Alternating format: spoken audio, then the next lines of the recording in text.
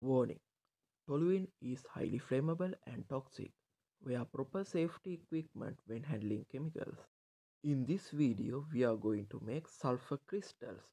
For that, we need a solvent to dissolve sulfur. Therefore, toluene is used as the solvent for this experiment. First, flask is filled with 5 grams of crushed sulfur. Then 50 milliliters of toluene is poured in and the flask is heated in a water bath. And the sulfur begins to dissolve when the mixture reaches 95 degrees Celsius. The sulfur is completely dissolved. The mixture is left to cool. Upon reaching 55 degrees Celsius, yellow needle crystals of sulfur are created.